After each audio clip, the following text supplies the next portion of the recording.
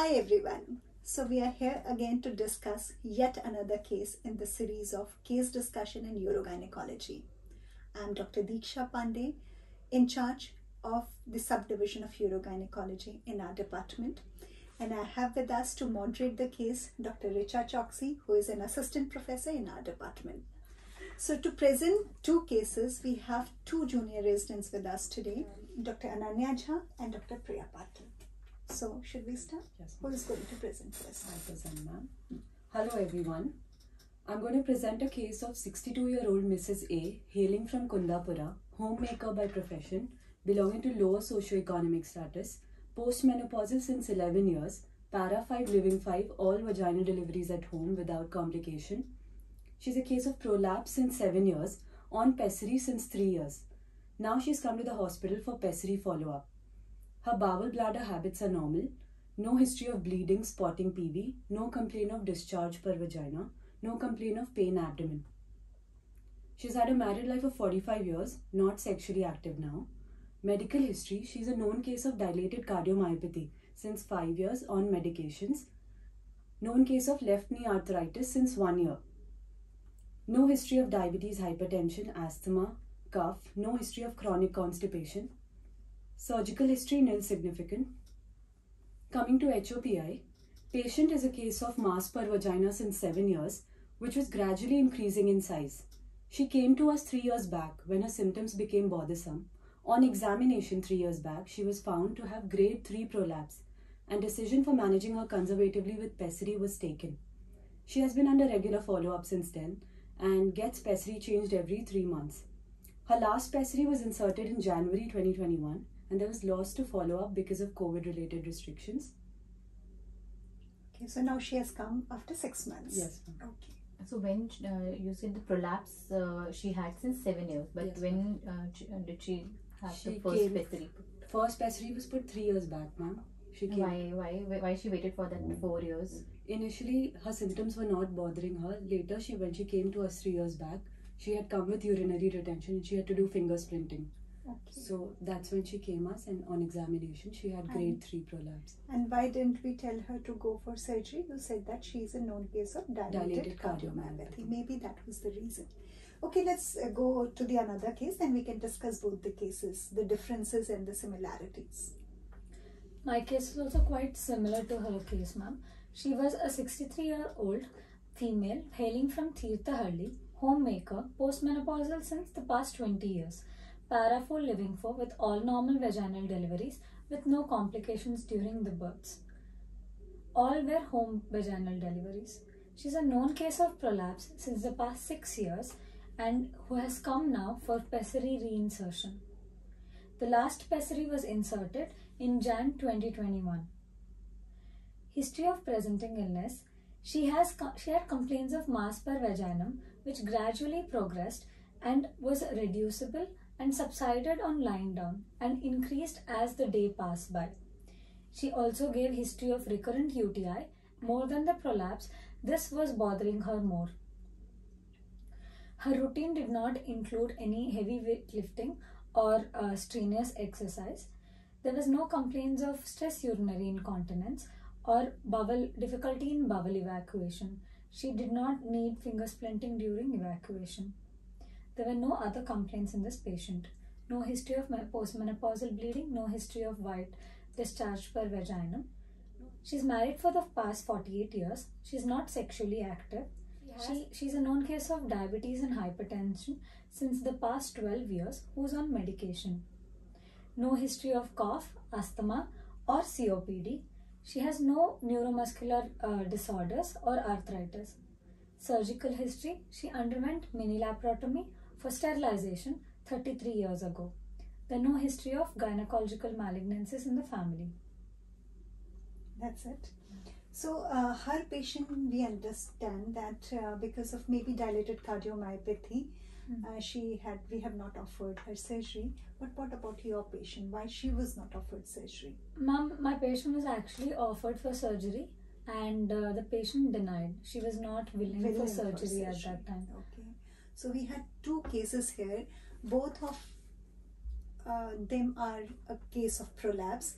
Both of them are with Pessary, and one of the patients did not choose surgery herself, and in the other patient, the doctor said that it was very risky for her, so Pessary treatment was chosen for her.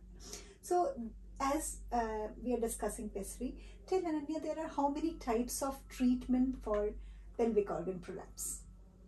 Types of treatment can be conservative or surgical. Okay. Conservatively, we offer pelvic floor muscle training to the patient, and levator and strengthening muscles exercises are advised to them. And coming to Pessary, that's another indication when the patient is not medically fit for surgery, or if the patient refuses to undergo surgery, we offer Pessary. So we have three modalities of treatment, because when these patients come to our setup, usually the prolapse is already advanced. Okay, so usually our first line of therapy is surgery.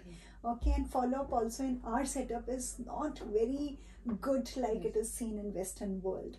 So our first line of management usually is surgery. But if by chance they are young and they have come early, maybe we can choose primary therapy as pelvic floor muscle training. So how do we choose a patient for a Pessary? Ma'am, there are patient factors and there are pelvic factors.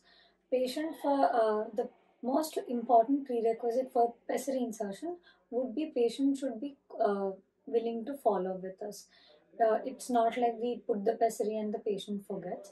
So every 3 to 4 months, the patient needs to come back to us for us to assess how well it is working or whether she requires a change. Maybe initially for 1 year or so, yes, 1 year or so, and then later then follow-up later, can be yes, ma'am. delayed. And pelvic factors, most importantly, if uterus is in situ, it is better. So that becomes the so that most it important holds. factor, uterus in situ. Yes, ma'am. So for wall prolapse, basically, this is an important thing. Pessary does not work. Though in very desperate cases, sometimes we have used when we wanted to wait for 1 month for certain condition. Most of the women, when we put, it comes out. Also, pelvic floor muscle strength is important when we are choosing a patient for Pessary. If there is laxity, it might fail or expel. Chances of expulsion are very high. So you need a good pelvic floor muscle so that it can be retained inside. All these things have to be assessed before putting a Pessary. Otherwise, you tell that patient it will work and she goes home and she will think that it was a wrong decision. Then she loses faith in you. Then whatever you tell, she won't. She will say that one treatment I opted, it did not work. So very important. So how many types of Pessaries are there? Coming to types of Pessary, there are usually 3 types of Pessaries. For cystocele, we prefer ring with support. For uterine prolapse, hollow ring Pessaries are advised. And for stress urinary incontinence, Pessaries with knob-like structure to support the bladder is preferred. So it's not that there are 3 kind of Pessaries. If you just look at the design, okay. First, I think we should classify them based on the material. Usually the better Pessaries these days are silicone Pessaries, but most of the time what is available in our setup, we have silicone also, but we have plastic Pessary also. Okay, but if you look at the shape, there are more than 126 types of Pessaries. Okay, but if you want to classify, there are 2 kinds of Pessaries. One are supportive Pessaries, like ring Pessaries and what you said, ring with diaphragm. And there are some Pessaries, obliterative Pessaries. Okay, they are akin to colpoclosis. You put it and everything goes up. So we have that kind of Pessaries also. So not only 3, there are many types of Pessaries. Coming to examination of my patient, general condition was fair, no pallor noted, limping gait noted in the patient, thyroid appears normal, no lymph node enlargement appreciated, cardiovascular system, pansystolic murmur heard, respiratory system, bilateral normal vesicular breath sound. Per abdomen, soft, non-tender, no mass palpable, no scars seen. Coming to inspection, no mass seen per vagina, no stress urinary incontinence, cuff impulse absent, no bleeding seen. After inspection, I removed the previous Pessary and then inserted speculum. Cervical os visualized, cervix healthy. POPQ was performed after asking the patient to strain, and grade 2 cystocele, which was central, was noted. Vaginal rugosities were absent. 2nd degree uterine descent noted. No rectocele and pterocele noted. Ulcers of about 2 into 1 centimeter noted on the right and left vaginal wall, which bled on touch. Right and left vaginal wall, you found around, ulcers. yes, ma'am. Okay. After removing the Okay. previous What do you pessary. think was the cause of that? I think it can be because of the pressure Pessary. of the previous pessary. Good. Maybe a size mistake. Yes. Coming to pervaginal examination, bilateral fornix is free, no tenderness noted. On bimanual, uterus small, retroverted, mobile. Per rectal, no rectocele. Levator anite tone noted to be around grade 2. Perineal body measured around 4 centimeter. Ulcer was gently palpated. It was 2 into 1 centimeter in size and about 0.5 centimeter in depth. It was quite a deep Yes, ulcer. ma'am. So based on POPQ, the impression was stage 2 prolapse and the patient was being managed conservatively with ring pessary and now presents with a complication, that is ulcer. Okay. But patient did not complain of Patient that. did not. It was There was incidentally No found. bleeding. No bleeding, active bleeding. No Just blood on discharge, touch. nothing. No discharge. ma'am. So most of the times we are more concerned when the patient complains of something. But if some complication happens, we should be able to detect it before the patient says. Yes. It's okay. Patient is saying that I don't have any complaint. That doesn't mean that we can ignore it. Okay. It's not an incidental Yes, finding. ma'am. It is a complication which has to be addressed. Yes, ma'am. Okay. Your examination findings? Yes, ma'am. On examination, the general condition of my patient appeared fair. Gait was normal. Thyroid and breast appeared normal. There was no lymph node enlargement. Vitals were stable. On cardiovascular examination, S1, S2 was heard, and respiratory, both bilateral normovascular breath sounds were heard. Per abdomen examination, abdomen was soft, non-tender. There was abdominal obesity noted. The postpartum sterilization scar was healthy, and there was a mass palpable, that uterus corresponding to 20 weeks of size.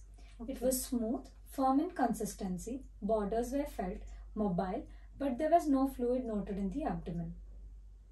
On inspection, there was more mass or growth protruding out of the vagina. Cough impulse was negative. There was no stress urinary incontinence noted in this patient. The pessary was removed. There was a mild cystocele noted. Vaginal rugosity were present. Rectocele of grade 2 was noted. There was a 2 into 1 centimeter ulcer noted on the lateral vaginal wall So your on patient the also right had side. Yes, ulcer. ma'am. Okay. Which was superficial. Mine was not as deep as what Ananya mentioned.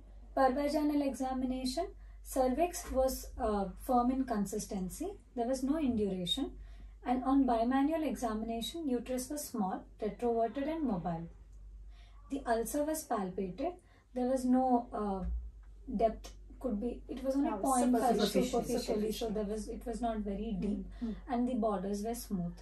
And bilateral fornices were free and no tenderness was noted. Levator ani tone in this patient was grade 2 and perineal body measured 3.5 centimeter. Per rectal examination confirmed the rectocele, which was grade 2. And your patient also did not present with any bleeding? No, ma'am. Bleeding was also very minimal in this patient. On removal of the pessary, we could Then you noted, notice but that- it was not patient's complaint. No, ma'am. Now, Priya, one very interesting thing you told that you found a mass, big Yes, mass. ma'am. Actually, when we asked her, she gave no history, ma'am. But then when we went through her older reports and all, we noted that she was a known case of fibroid, for which she was thoroughly evaluated before. MRI was done and noted that it was a subserosal fibroid, 10 into 10 centimeter big in size. in size. So suppose if you do not have this information and this is the first time in 63-year-old you are seeing a mass, Yes, ma'am. what will be your I would differential? First think differential? malignancy, ma'am. Which because malignancy? ovarian Ovarian malignancy. Because fibroids are usually not common Yes, in this ma'am. age. Postmenopausal. But luckily this patient has earlier reports Earlier which showed history. that she had fibroids. Okay. Yes, ma'am. But it was an asymptomatic Asymptomatic fibroid fibroid. since ma'am, many in years. this case, we have a subserosal fibroid that might be the cause of prolapse. Yes, Yes, a big ma'am. fibroid, which obesity is there. On top of that, that one 20-week size fibroid is there, which might be present. Yeah.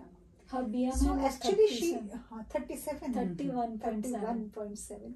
So actually, she was a very good candidate, and she was a perfect candidate who should have For undergone surgery. surgery. Yes, ma'am. But you cannot go against wishes of the patient. If patient says that I don't want surgery, you cannot just catch hold of her and operate on her. So you answered how do you choose a patient for pessary. Yes, Now, ma'am. once you've chosen the patient, how do you decide the correct size of pessary?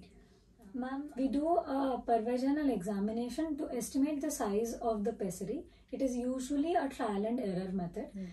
2 fingers are inserted into the vaginal cavity. The middle finger reaches the posterior fornix and the index finger reaches the posterior part of the symphysis pubis. And this is noted as the diameter of the pessary. And we usually have to choose a size larger rather than a size smaller for insertion. But in our setup, we are getting just 3 different sizes of Yes, pessary, ma'am. so we have to use them. Whatever is Right. available. Okay, then now suppose you have put the pessary. Yes, ma'am. How do you see that it is a perfect fit? Ma'am, to see if the pessary is a perfect fit or not, once after inserting the pessary, you sweep your fingers through the perimeter to check for any pressure point. It shouldn't be too tight. Then after that, the So patient... you should be able to Sweep put the one whole finger thing. around Yes, the pessary. yes, Okay, ma'am. if it is not, that is definitely an indication that this patient will come back with ulcerations. Yes, ma'am. And then after that, the patient is encouraged to walk around for an hour. We observe her, and once she voids urine, that's when we know that the pessary is fit in and it will not be expelled. So we have to. It is what you are seeing. It is objective thing, but you have to ask patient Patient also. also. Patient should not feel uncomfortable or pain. Sometimes if the pessary is big, she feels uncomfortable. So you cannot send. This is And you have both. to ask the patient how, when she passed urine, how was it? What was it, painful, or how was the stream? It should not be too tight to Yes. pressing. So patient symptoms also are important. Like patient, we have to ask her things, whether she is comfortable or not. She is able to void properly. Then we have to see for us also objectively whether it is okay. So it is a combination of both. Okay. Then you send her for follow-up. How frequently you call her for follow-up? So a patient with pessary in situ is called every 3 months for a regular checkup and for changing the pessary. In that, while removing the pessary, we also see if any ulceration erosions are So occurred. okay. So see, what I understand that there is no protocol, there is no guideline, there is no recommendation that what is an ideal pessary follow-up. Okay, but usually, as you said, it depends from setup to setup, but usually it is 3 to 6 months you have to call the patient. Okay, so many people, what do? They call the patient 3 months and change the pessary every 3 months. What we have started adopting in our practice now, that in first 1 year we call the patient every 3 months, but every 3 months we don't change the pessary. We just look for any complication, any pressure points, the fit of the pessary, the comfort of the patient. If everything sounds good, we just send the patient and change the pessary only after 6 months. Okay. I think it is so difficult, like when a patient comes to our kind of hospital, which is a teaching hospital, and here she comes like for one thing also half day or sometimes like many hours, full day is wasted because patient might be traveling from 300 kilometers to 500 kilometers to reach there. I feel it is very, very difficult for patient to spend 1 day every 3 months. And here most of our women who are having prolapse are actually not independent. They are old ajis, not independent. They come with either son or husband and they have to leave their work for 1 day. So it is not very comfortable situation. So actually I feel sometimes, Richa, that won't it be a very good idea that we have some kind of clinics, like one clinic in Shimoga, one clinic in Kundapur, these periphery, where they don't come to us every time. They just go there for a pessary checkup or pessary removal. They go there, half an hour, their work is done, one expert person is sitting there. So we can develop these kind of actually pessary clinics. So tell something about the complications. What are the complications when we are saying that we want to look for complication? What complication do you think the patient can have with a pessary? Ma'am, a patient can come with excessive vaginal discharge, pain, can come with bleeding, ulcers like we saw in our patient, erosions. So the complication of pessaries is graded by this classification called Clavin-Dindo classification. It has 5 grades. Grade 1 is any deviation from standard care, which will be in ulcers, erosions, vaginal discharge or pain. Grade 2 is the one that requires some pharmacological intervention, again in erosions, ulceration or bleeding. Deeper If ulcers. it's, yeah, that you need to give some local estrogen cream. Grade 3 is one that Requires surgery. Grade 3 is the one that requires surgical or some radiological intervention. This will be in case of vesicovaginal fistula or rectovaginal fistula if the patient develops. Grade 4 is when some organ dysfunction also develops because of small bowel incarceration or vaginal cancer. Grade 5, yes, ma'am. Grade 5 is the complication that leads to death of patient in Okay, extreme even you cases. said even vaginal cancers can happen. Are you sure that vaginal cancers with Pessary they do happen? What is the pathophysiology? Yes, vaginal cancers can happen because of Pessary. Long-term ulcer. Long if the term? patient loses to follow up. So if it is long-term neglected, like see you know that if there is a tooth, if it is a tooth edge or something which is irritating the buccal mucosa for a long time, constant irritation, friction is there, and it is not looked after properly, then it can lead to a buccal mucosa cancer. Exactly the same way epithelial lining of vagina can get converted into malignant tissue if it is there, if it is irritating. So that's one of the complications of neglected Pessary. We always say that we have to tell all these complications. See, we have to educate the patient that these are the benefits. You are not undergoing surgery. These are the pros of not undergoing and cons also. And these complications like from mild like constipation, minimal discharge, so it can be to urosepsis and death. So we have to take extra care with for this. them. Yeah, but one thing I would say that okay, you have to tell that these are, but you have to tell the patient that these are very rare. If you tell urosepsis and death, patient will say no, I don't want a Pessary. She will not take any treatment. You have to mildly tell that don't neglect it. It can lead to say usually they do not happen, but in neglected cases they are the possibility. So it can happen, but usually the common ones are what you have told in the beginning. Vaginal discharge is very common. The mild bleeding is very common. Erosions and ulcerations, these are the common things that do happen. Okay, I have seen actually one patient, sometimes they are like they go into the migrate, Pessaries migrate into the peritoneal cavity also if it is neglected. So I have seen a case, it was a case of neglected Pessary, and Pessary actually has formed there was an ulceration and then tissue healing happened, and then there was a thick band of fibrous band which was actually engulfing the entire section of the Pessary. So we did not know what is behind that. We had to cut that segment, pull out the Pessary. Luckily one ball loop did not come with that, but it can happen. Okay, it happens. So now you examined the patient and you saw ulcers in both the cases. Now would you like to reinsert the Pessary? No, ma'am. We will let the ulcer heal for reinserting the Pessary. Otherwise, it will cause more harm than. Okay. So if at all, if you want to reinsert the Pessary, suppose a patient is there who has just come for a Pessary change and everything is fine, no complications. So how will you insert the Pessary? First, the Pessary is dipped into Savlon solution for disinfection purposes, and then after that, lubricant jelly is applied around the Pessary. The Pessary is pinched at the center so that it becomes oval in shape, and then it is inserted into the vagina. First, the posterior fornix the Pessary should reach the posterior fornix, and the anterior edge of the Pessary is inserted into the anterior fornix. Just behind the symphysis just under the symphysis pubis. Yes, and then as Ananya said that you have to palpate for the edges so that there is no sweep around the perimeter so that there are no pressure points noted in this patient. Very good. So now this patient has ulcers. We have decided that both the patient we are not going to give Pessary. So what will be the advice for your patient? My patient, I would still try and talk to her and advise her that surgery is a better option than for her to wait and come back for Pessary reinsertion.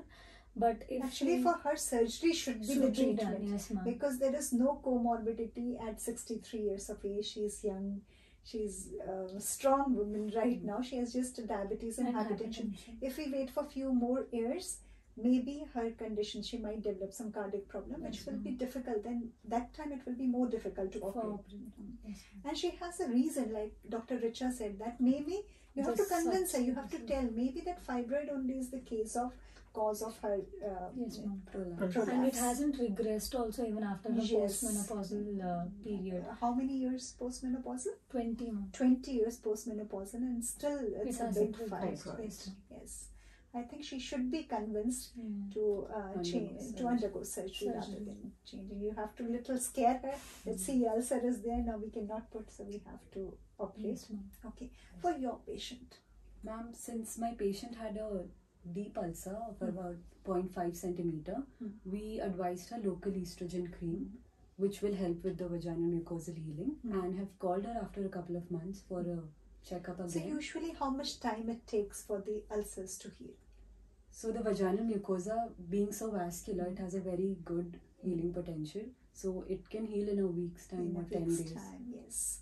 So it can heal actually, superficial ulcers can heal as quickly as in 3 days. Yes.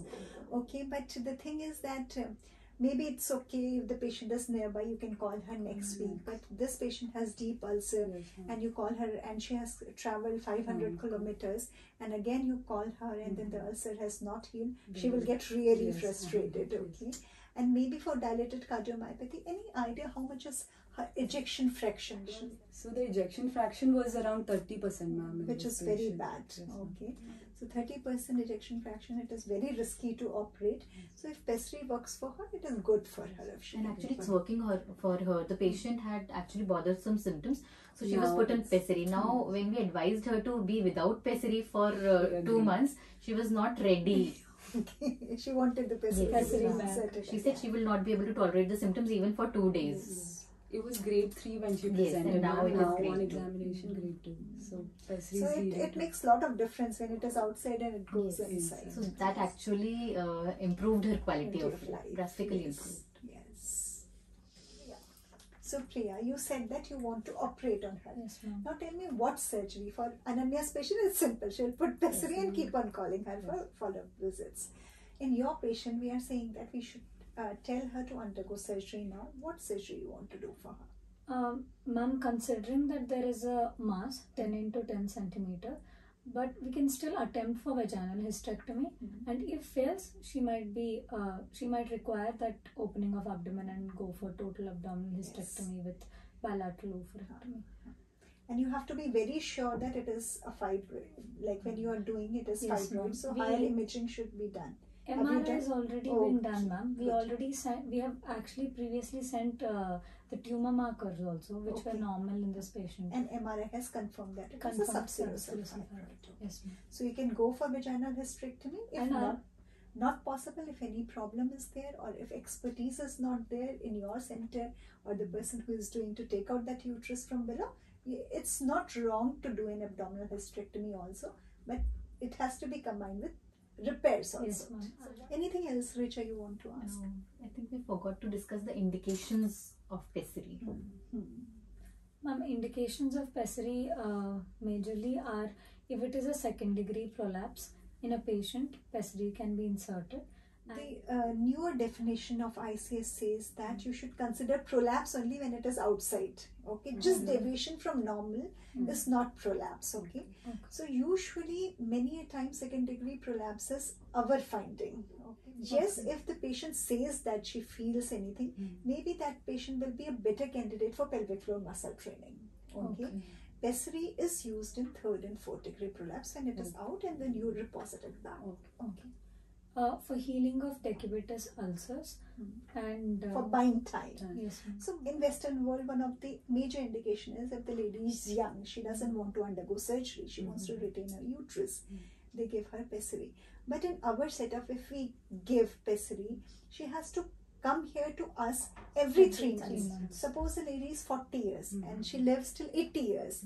So for 40 years, every 3 months, that means 40 into 4. 160 times she has to come, and maybe later on she develops some problems, complications. So it is a lot of frustration. Okay, so and she will definitely develop some complication if she's lost to follow up. So usually we do not give Pessary as the first line indication. It is not the first line indication to give Pessary. Or if the patient is No, yeah. You cannot. If the doctor decides that doing surgery is much more risky for the patient than following her up. Okay. So I think we discussed many important things in Pessary today, and these were two important cases, and fortunately or unfortunately, fortunate for our discussion point of view, both patients came within 2 days of difference and both had something similar in them. Both developed complication. I think it was very interesting to discuss this case today and complications and I believe whenever we are choosing a patient for Pessary, we should know what are the indications of Pessary, how to put the Pessary, what is the correct size of the Pessary, what are the possible complications and follow. Yes, so all these things should be kept in mind. Patient before. counseling also. I think it is also very important that we counsel the patients. So I think, Richa, we discussed all these things today. Anything else from your side? Okay, so I think we are done with this case discussion, and very soon we'll come with some more interesting cases. So till then, thank you. Thank you. If you like our video, please subscribe to our channel. And do share.